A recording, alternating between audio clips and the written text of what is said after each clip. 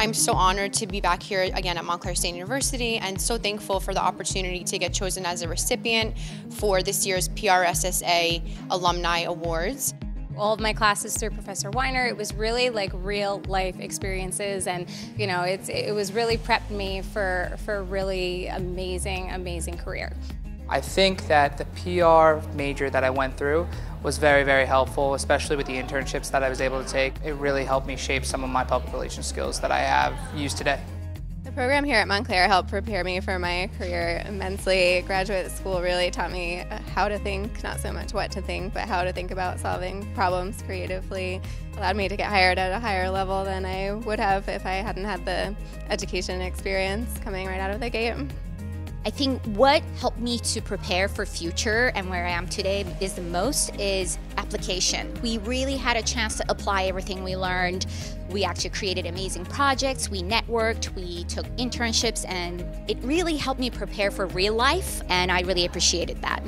Projects that we were working on in school, I was able to meet some people in the field, which actually helped me land some of my internships in public relations and eventually land a job in medical communications.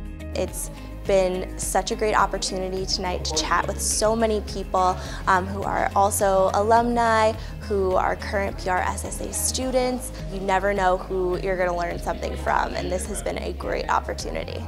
Even though I'm here on campus every day working, it was definitely full circle to be able to stand up on stage as a distinguished alumna and get to meet some of the fabulous students who are really doing fabulous things. Taking that initial experience here at Montclair State in public relations has taken me into so many different directions, and I think it was really a valuable place for me to start my professional career.